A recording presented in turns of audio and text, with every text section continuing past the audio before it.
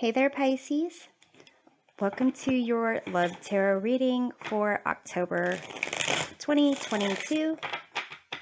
This is a Halloween themed love reading that explores potential for tricks, treats, and bewitching bumps in the night. So feel free to take with you whatever messages resonate and leave behind for others whatever does not. In this first column, we uncovered tricks of the heart that Pisces might not see coming. You have sassafras, healing, self-care, the Four of Pentacles, Ten of Wands, and the Moon. In this second column, we look at love treats in October's goodie bag. For Pisces, you have ancestors, the love and legacy of our DNA. You have Wheel of Fortune, King of Swords, Six of Wands. And in this third column, we look at the potential for Pisces to experience magically delicious love bumps in the night. You have Don't Let Pride Get in Your Way, full moon in Leo. Ten of Cups, Eight of Swords, and the Hermit. So here, Pisces, with this sassafras card, healing and self-care, there's a sense of needing to spend more time on how you're feeling, your senses, your happiness, your comfort, your sense of feeling at home within your own skin. With the Four of Pentacles, you can see this individual is holding on tightly to these Four Pentacles, and that could be a sense of the four, different elements representing heart, mind, body, and spirit. With the Ten of Wands, there is a sense of kind of being worn down. So perhaps the trick of the heart that you're not seeing coming is that you really need to allow some time to kind of recover from something in your life. Maybe it's from a love connection that didn't work out, or it's from work. But it is a sense that if you take that time to heal, you will be able to kind of be back to your moon self again, your major arcana card. So let's take a look at some other tarot cards to clarify here. Let's take a look at you. You have the Emperor. So going through this focus of being on you, it'll allow you to kind of set some boundaries, get some structure back, and be able to tap into that, the essence that is you. Let's take a look at the Ten of Wands. You have the Ace of Pentacles. So here you'll be able to kind of renew your focus on yourself, maybe even a sense of your confidence. Maybe you've been feeling kind of sluggish, and focusing on yourself, your health, your body, your mind, your emotions, will allow you to kind of perhaps pursue some new opportunities in the love department. And with the Four of Pentacles, you have you again with the Moon. So Pisces, there's a real focus on you in this reading, a real focus on, maybe even trusting your intuition, to let you know that things are a little bit off and you need a sense of being grounded and centered again. In terms of the love treats in October's goodie bag with this ancestors, love and legacy of our DNA, there's a sense of you having a whole bunch of ancestors and a whole bunch of their journeys and strengths that have been passed on to you. And you can see here with this Wheel of Fortune, there's a little bit of kind of fate, karma, something that is can be tied to your ancestors. With the King of Swords here, this could be like a parent figure or someone further down the line, someone who is really clear-minded, someone who is able to reason and analyze well and really set firm rules. And with the Six of Wands here, there's a sense of victory and celebration. So in terms of love treats, it's almost as if, because you are very much associated with the element of water and more tapped into your intuition and needing to focus on kind of getting grounded, that element of earth again. It's a sense of maybe tapping into someone in your family line that is more analytical and more focuses on the aspects of intellect and the mind to kind of it's kind of like you have those aspects about yourself.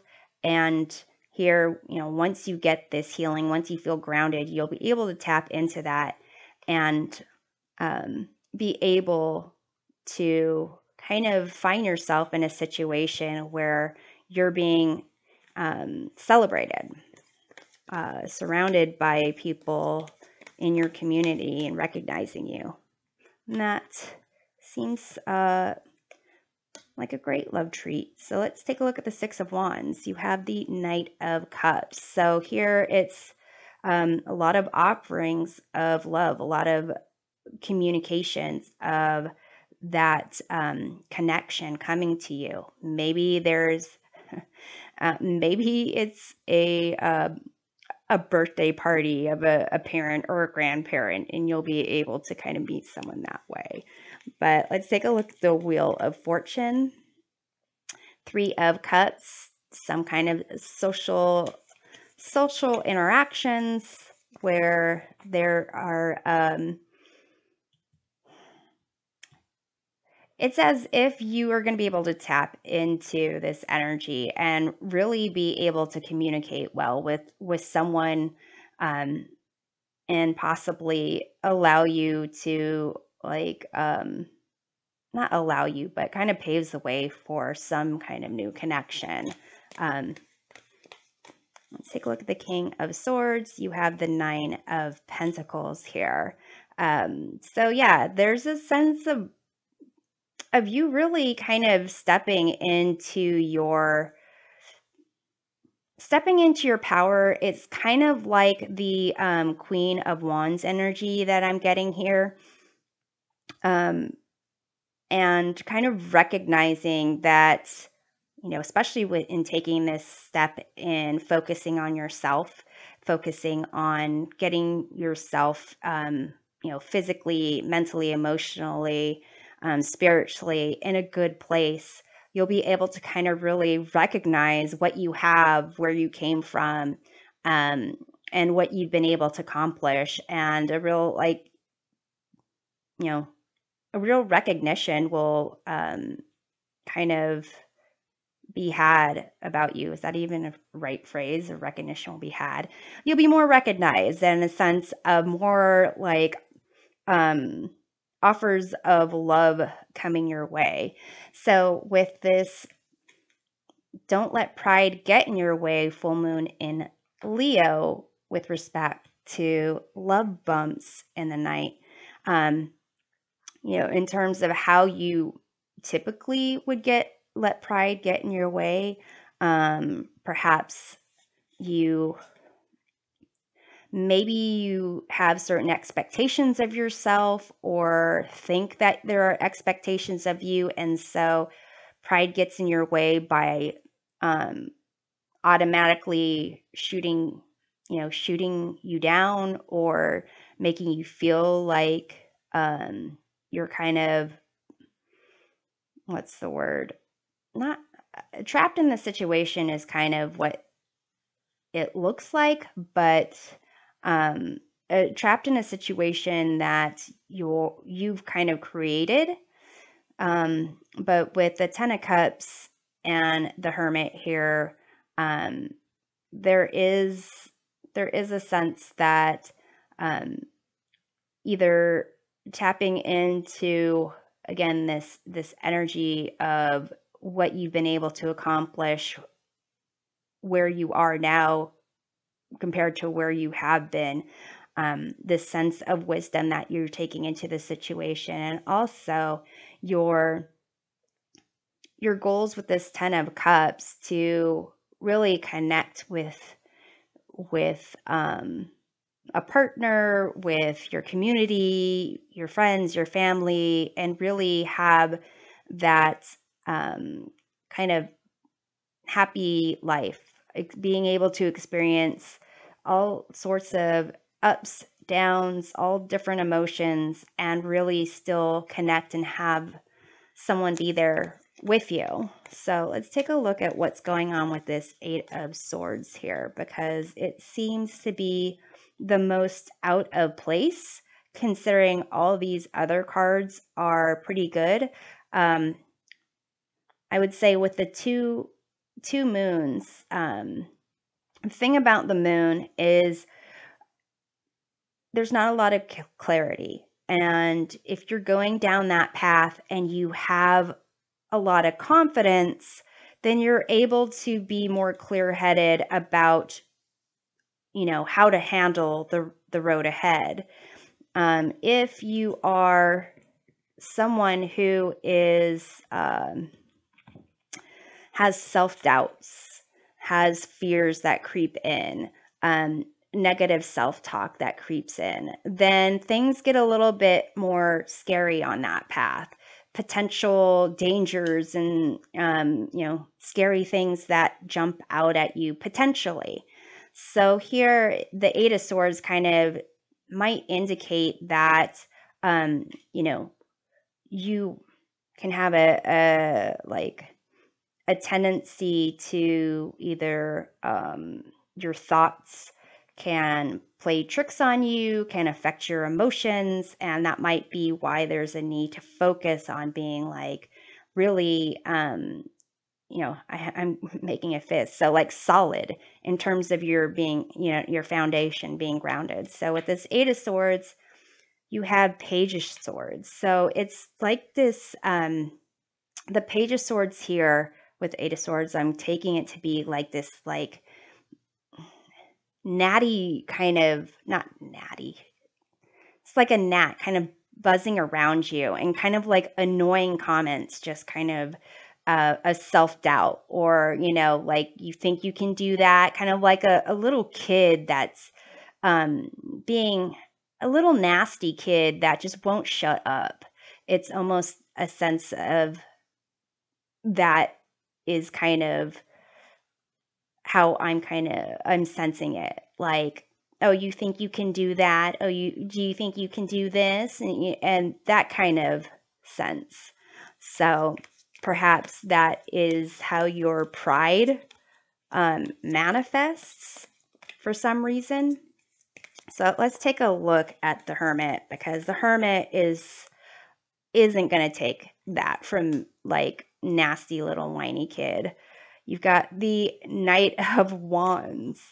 So here, it's more mature energy and really kind of gives you the ability to kind of tap in more of control over your fire element here, but it still kind of indicates a sense of needing to use like wisdom and reason to battle certain aspects. But it also could indicate that there are these type of people coming up for potential love bumps. So someone who's got an immature, really anxious, jumpy type of personality, or someone who is, trying to pursue, whatever passions is going on, whatever desires they have. For the Ten of Cups, you have the Justice card here. So a sense of recognizing like cause and effect. If this is your goal, then recognize the steps to get there, and what you do can affect that. And if you want to, maybe you and anxious I don't know, natty kid. I don't know why it is this type of personality. I don't see you with this type of person for the Ten of Cups, but I could be wrong. This is your life, but you are, the Hermit here is sandwiched in between this Knight of Cups and the Knight of Wands. So this might be the wiser of the choices, with love approaching you, desire approaching you in October. So Pisces, I'm going to pull this oracle card here to get a message from your future self. See if there are any spine-tingling love connections lurking in the shadows. You have this card here, puzzle pieces, that says the big picture is coming together. So it seems like that Ten of Cups could be your big picture, and it is coming together. I would really like to know about this natty kid.